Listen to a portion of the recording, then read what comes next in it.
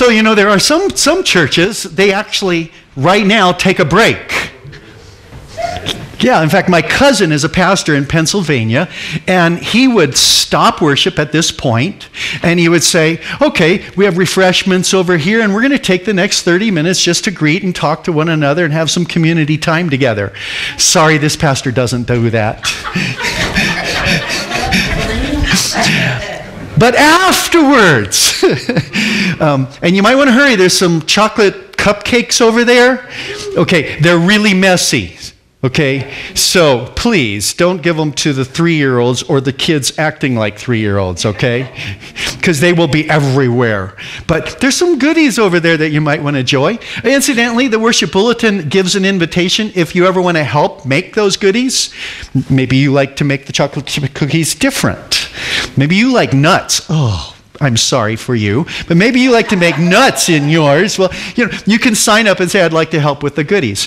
Also, we're also trying to build a team of people that would be able to care for others at times of grief or illness. And so one of the things that we can do is give them meals. And with that in mind, I just want to remind you that there will be the memorial at 11 a.m. on Saturday for Michael Paul. And we're going to take some time to be with our family, our friends that we love, and support them. So please plan on that. That's Saturday at 11 a.m. right here. There's other things in the worship bulletin, and please read through them and take note of what's in there. And if you have questions, find Daryl behind the sound booth, and he'll explain everything to you. Right, Daryl?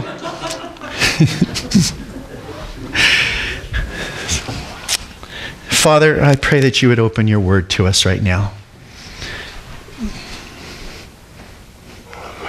God, I pray that you'd help us to understand you a little bit better because of the time we spend here today.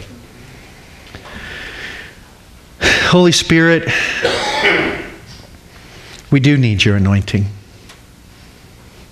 We need your anointing on us so that we can receive what you want to give to us. And we need your anointing to be able to take what you give us and share it when we leave this place. Lord, we may even need your protection from ourselves as well as, Lord, just from spiritual forces that would try to rob us of truth and hope and peace and joy and love and forgiveness that you'd want to give to us. So God, have your way in us today. In Jesus' name, amen. We're in a series on discipleship, and this is a series we started, I think, 1.5 years ago. I know Paul's concerned that we're going to never get through the Gospel of Mark, but I promise you eventually we will. And this is a series on making disciples. The Gospel of Mark is just a great detailed description of the relationship and the teaching that Jesus tried to do with his disciples. So we've been following that train of thought to try to see what he's teaching. We are at the pivotal place in the Gospel of Mark.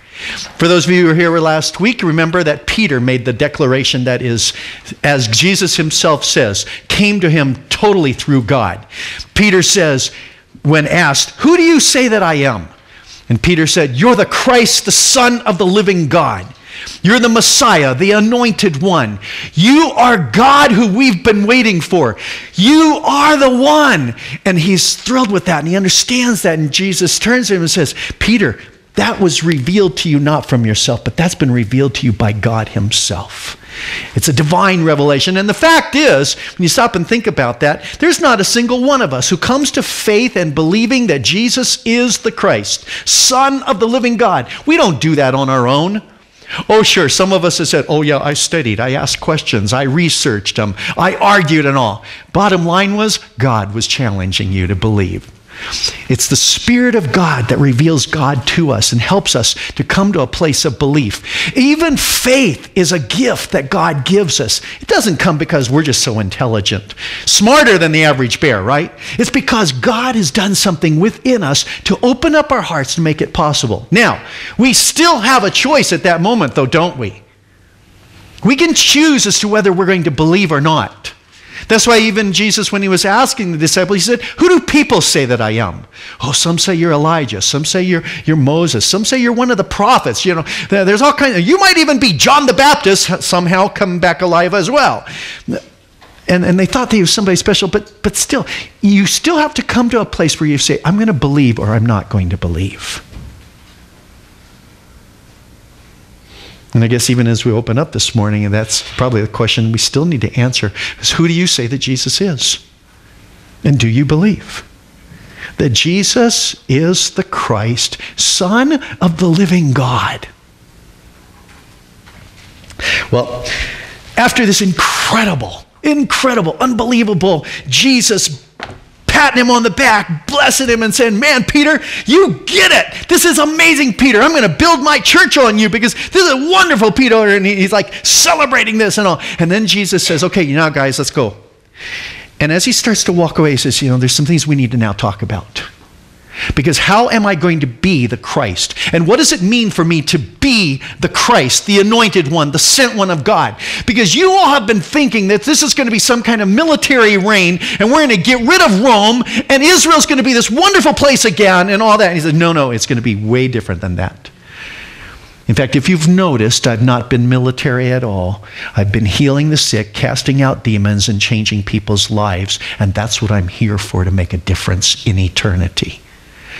And then he begins to explain. So follow along, if you would, in Mark, the 8th chapter.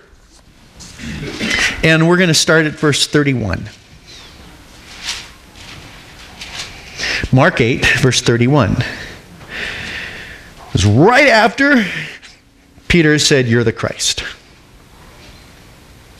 He then began to teach them that the Son of Man must suffer many things and be rejected by the elders, chief priests, and teachers of the law, and that he must be killed and after 3 days rise again. He spoke plainly about this, and Peter took him aside and began to rebuke him.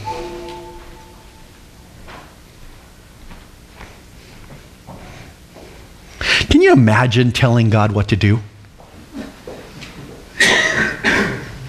Seriously, can you imagine saying, God, you've got it wrong.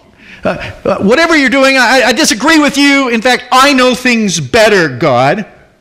I mean, who of us would think that we were so wise that we could say, God, I've got a better plan? Who of us would be so brazen to actually rebuke God? Well, if you're being honest about it, most of us. Most of us have had opinions that are different than God's. Even when we pray, sometimes our praying is really not about seeking God's will. It's about telling God what He's supposed to do, what we want from Him.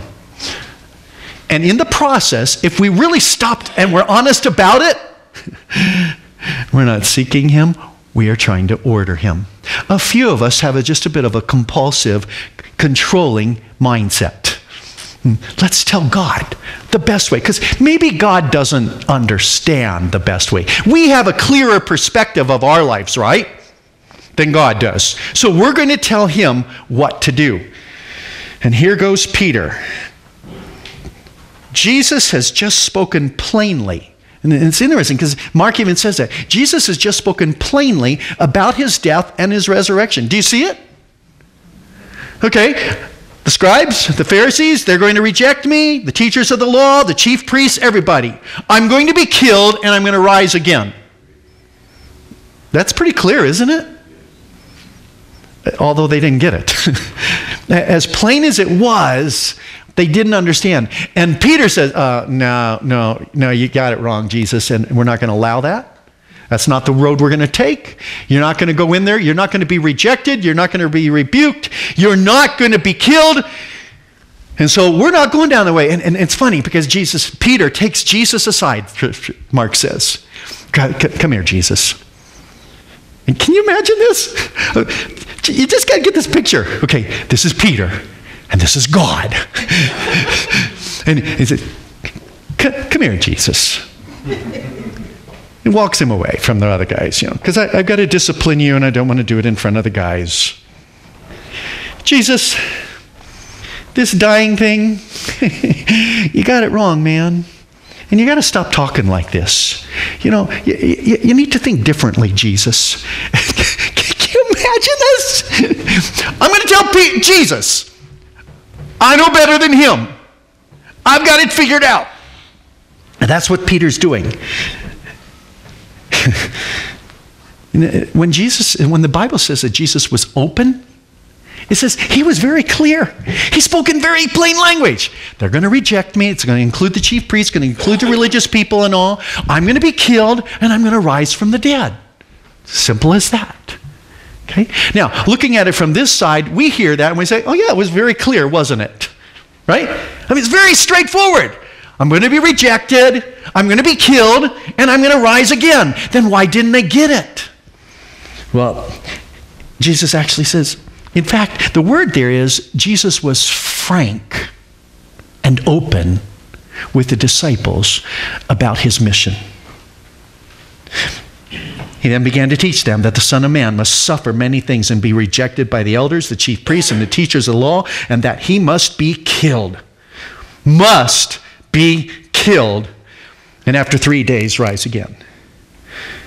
In chapter 10, just a few days later, Jesus speaking again. He says, verse 33, we are going up to Jerusalem, he said. And the Son of Man, incidentally, the Son of Man is the way Jesus refers to himself in the Gospel of Mark. It's his way of saying the Messiah. He says, the Son of Man will be delivered over to the chief priests and the teachers of the law. They will condemn him to death and will hand him over to the Gentiles, who will mock him and spit on him, flog him, and kill him, and 3 days later he will rise. This is the conversation. You might remember they're up in the northern part of Israel, over in the near Galilee, over in the Gentile area of Israel. And they're going to come down and take about 6 months to get down to head into Jerusalem, where Jesus is going to die. He's coming to the last months of his ministry. The people he's most trying to teach are these 12 disciples. He's trying to help them see this truth. He wants to change their lives, and he's saying, okay, look, I'm going to be rejected, I'm going to die, but I'm going to rise again. In Mark 10:45, Jesus goes on, he says, for even the Son of Man did not come to be served, but to serve and to give his life as a ransom for many. So Peter takes him aside, says, Jesus, it's not the way it's going to happen. I have a better idea. You need to simply stop talking about dying and stuff like that. You need to stop talking about this negative stuff and all, Jesus. It's just not going to happen that way. In fact, we'll just join you and we'll take over. Oh, no.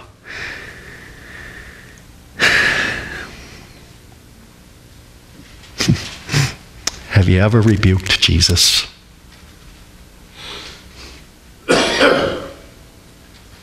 Be honest about it. Have you ever rebuked Jesus? Have you ever told him that the way that it's going you don't like? That what he's doing in your life you don't agree with? Have you ever held your fist up at him and gotten angry at him?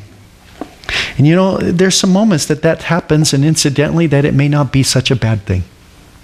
There may be some times where you simply stop and you raise your fist at God and you say, why? I do recall Jesus hanging on the cross saying, why? My God, why have you forsaken me? And there are those moments of despair and crying out. Look at the number of times David cries out in the Psalms, particularly in the first 75 Psalms. God, why? Why are all these people oppressing me? Why are they after my life? Why are they beating me down? Why am I out here in the desert like this? Why? And there's a part of that we simply question, we don't understand. But that's not really yet rebuking Jesus, but it could move into it. We move from the question to now we're simply going to accuse. And we're going to say he's wrong. And that's where David does a shift. If you follow the Psalms again and again, David may be crying out, why, what's happening, Lord? But I will yet praise you. And there's a theme that you'll see as you follow through the Psalms in which David moves from that pain, that point of questioning, to saying, but I'm going to keep my focus, my trust in God. Jesus responds to Peter with a way that most of us would rather him not speak to us. He's just said, Peter, God has spoken through you. You understand who I am. And now he says, get behind me, Satan. Get out of here, dude. You're Satan in the flesh. Get out of, literally, get out of my sight, Satan, is what he says to Peter. Here's the phrase. He says, the word that's used in that text is, you're a scandalon. Scandalon means you're a trap. You're a baited trap. You're a Satan trap, Peter. You're a Satan stumbling block. If you're trying to talk me into leaving the cross, you're on Satan's side. Get out of my sight. Whoa! Peter, you're speaking against the very will of God. And I will not have anything to do with that. Get behind me. Go where I can't see you. I will not take the easy way out. It's Matthew chapter 4. Satan has Jesus weak because he's been praying and fasting for 40 days. And Satan wants to try to talk him out of what he's about to do. And so in Matthew, the 4th chapter,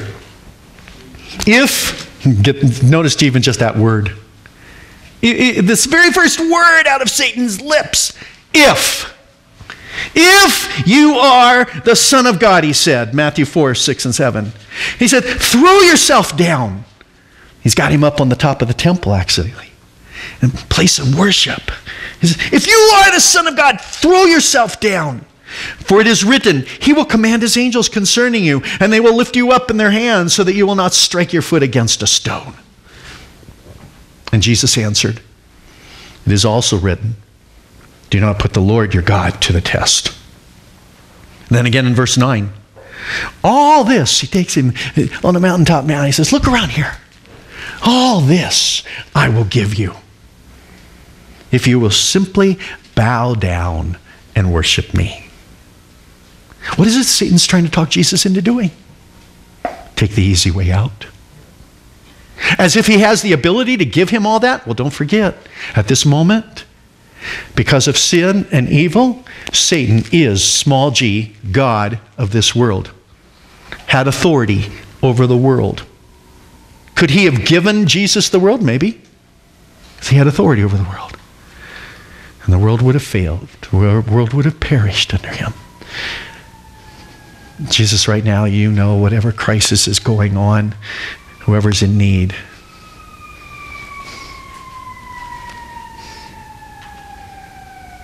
Go with those who are moving to the scene of the emergency. Guide, guard, and bless them to be your servants. And make your presence known to whomever's in crisis, in Jesus' name. Amen.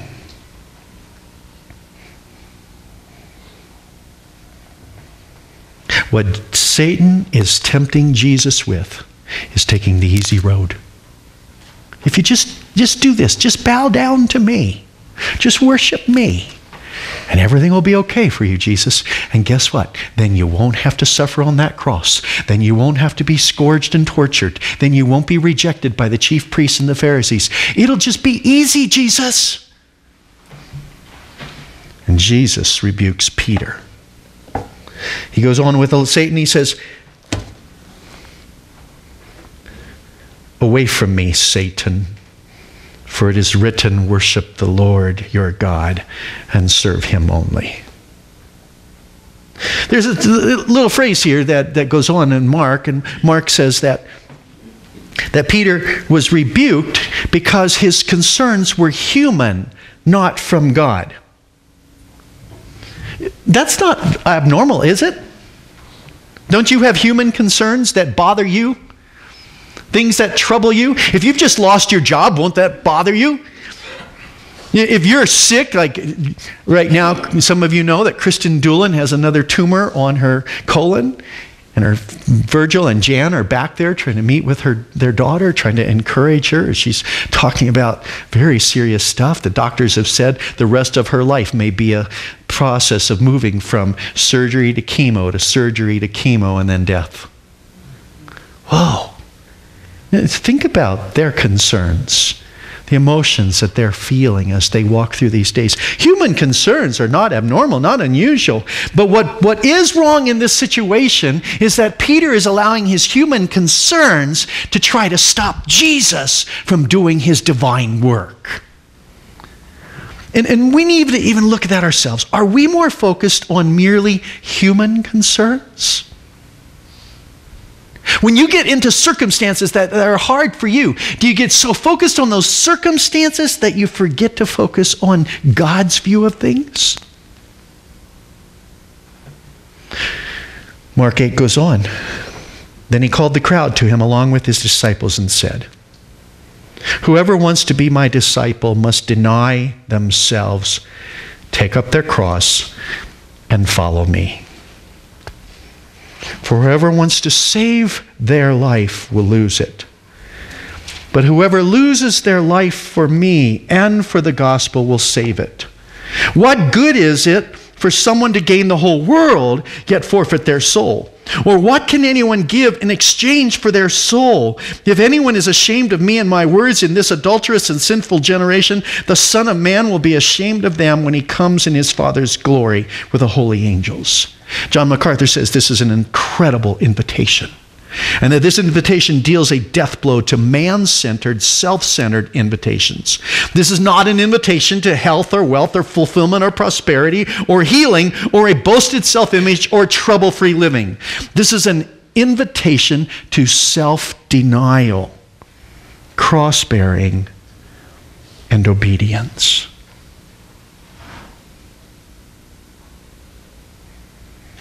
In Matthew 10, Jesus said, "Whoever acknowledges me before others, I will also acknowledge before my Father in heaven. But whoever disowns me before others, I will disown before my Father in heaven."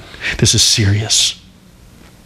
Have you ever wondered about this text when Jesus is here saying, "Pick up your cross and follow me," before he's even gone to the cross? What did it mean to them? Well, you have to remember that in the days when Jesus was younger, over 300 people were crucified on one day. They lined the streets of Jerusalem all the way out the city. And who crucified them? Romans. And why'd they do it? Because these men had revolted against Rome and did not want to follow Roman rule. And 300 by the government were put up on Roman crosses, tortured and killed. And you would have walked into Jerusalem, walking to the temple, and you could not have missed these bodies that hung there for quite some time. So when Jesus says, "Pick up your cross and follow me," this is deep. You need to be willing to do something that is going to be painful, hard, and tough. It's going to be something that's going to be beyond your abilities. You need to be willing to pick up your cross, deny everything, and then follow me. I want you to just pause for a minute. Peter got more concerned about human concerns than he was about what God wanted. What are your human concerns?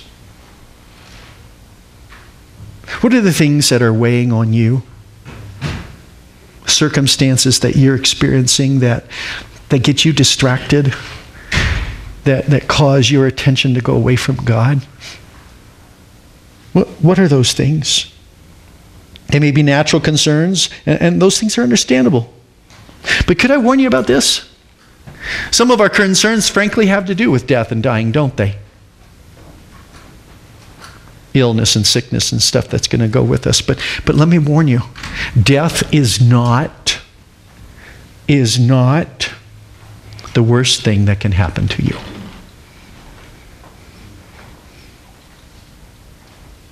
Now, in our world, in our economy, we kind of think of it that way, right? And in a human way of thinking, okay, death is finality, death is the end, death separates us from one another, but death is not the worst thing that can happen to you. So what is?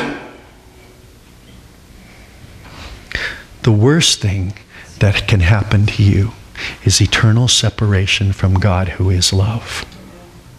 The worst thing that can happen to you is to experience God's judgment for the rest of eternity.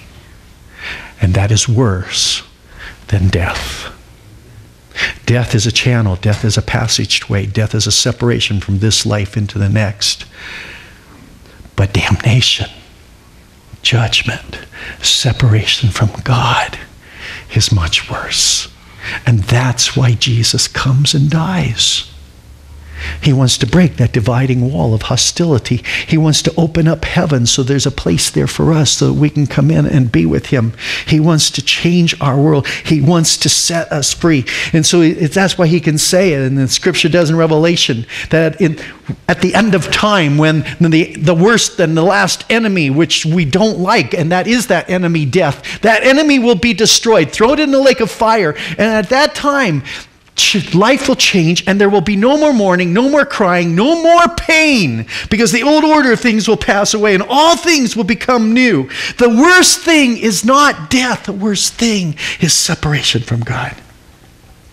I want you to pause and think for a minute about the disciples and what they went through because they believed in Jesus Christ. Jesus has told them, I want you to follow me now, guys. I want you to be willing to deny yourselves. I want you to be willing to take up your cross. I want you to be willing to die for me. And what happened to the disciples? Do you know? Well, let's just go over that and review for just briefly. Simon Peter, who was appointed by Jesus the leader, was eventually martyred in Rome during the reign of Emperor Nero. As the story goes, Peter asked to be crucified upside down so that his death would not be the equal of Jesus, and the Romans obliged him. Andrew, according to the 15th century religious historian Dorman Newman, Andrew, the brother of Peter, went to Petros in western Greece in 69 AD, where the Roman proconsul Aegeatus debated religion with him. Aegeatus tried to convince Andrew to forsake Christianity so that he would not have to torture and execute him. But when that didn't work, apparently he decided to give Andrew the full treatment. Andrew was scourged, then tied rather than nailed to a cross, so that he would suffer for a longer time before dying. Andrew lived for 2 days, during which he preached to passers-by hanging from a cross. James, son of Zebedee, known as James the Greater, according to Acts 12, 1-19, says that James was killed with a sword. The newly appointed governor of Judea, Herod Agrippa, decided to ingratiate himself with the Romans by persecuting leaders of this new sect. After James was arrested and led to the place of execution, his unnamed accuser was moved by his courage. He not only repented and converted on the spot, but asked to be executed alongside of James. And the Roman executioners obliged, and both men were beheaded simultaneously. John was the only one of the disciples that we believe was not executed, but died in old age. He did not die a violent death. Instead, he lived on a little island called Patmos, but he was exiled there. Sometime around 100 AD, John died. John is one of the company generally thought to have died naturally. Leader of the church in Ephesus is said to have taken care of, he was said to have taken care of Mary. If you remember, Jesus actually is hanging on the cross and says, here, take care of my mother. Mary lives with him until she dies. During Domitian's persecution in the middle 90s, he was exiled to the island of Patmos. There he was credited with writing the last book of the New Testament, Revelation. And an early tradition tells us that John actually was able to escape unhurt from a boiling that occurred when they tried to put him in boiling oil in Rome. So he didn't just have it easy all the time. Philip, the first of Jesus' disciples, became a missionary in Asia. Eventually, he traveled to the Egyptian city of Heliopolis, where he was scourged, thrown into prison, and crucified 54 AD. Bartholomew supposedly preached in several countries, including India, where he translated the Gospel of Matthew for believers. In one account, impatient idolaters beat Bartholomew and then crucified him, while in another, he was skinned alive and then beheaded. Either way, he died for Jesus.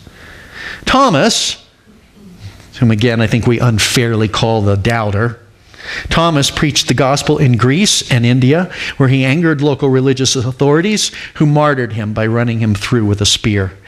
They actually sent 4 guards to kill him with a spear. Matthew, according to legend, the former tax collector turned missionary, was martyred in Ethiopia, where he was supposedly stabbed in the back by a swordsman sent by King Hyrtacus after he criticized the king's morals. Watch out. Criticize the politician and you get in trouble. James, also known as James the son of Alphaeus, James the Less. According to Fox, James, who was elected by his fellow believers to head the churches of Jerusalem, was one of the longest-lived apostles, perhaps exceeded only by John. At the age of 94, he was beaten and stoned by persecutors, and then killed by them hitting him on the head with a club.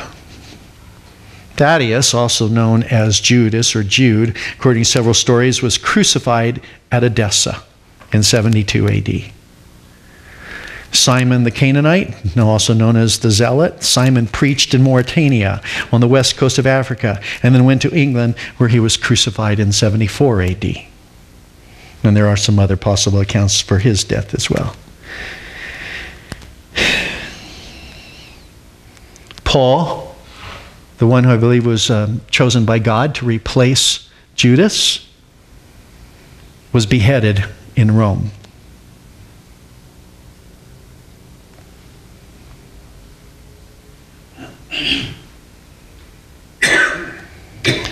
Jesus said to his disciples, "Deny yourselves. Take up your cross and follow me."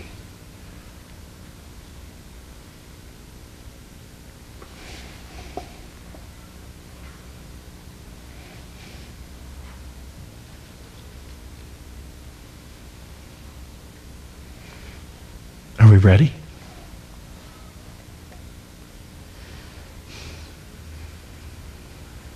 To deny ourselves for Jesus Christ? John MacArthur said, "I no longer want to associate with the person that I am. I realize my sinfulness. I realize I cannot earn this. I abandoned my self-effort. I abandoned the works righteousness system that dominated Judaism and dominates all religion in the world. You can be good enough for God to accept you. I abandon all self-effort. I abandon all self-confidence. But it's more than that. I abandon all self-will. I abandon my own ambitions, my own agenda, my own plans." Jesus invites us. Deny ourselves, pick up the cross, and follow him. And the question I'd ask you is this: does this offer have enough value to you that you would give up everything for it? Will you die for Jesus Christ?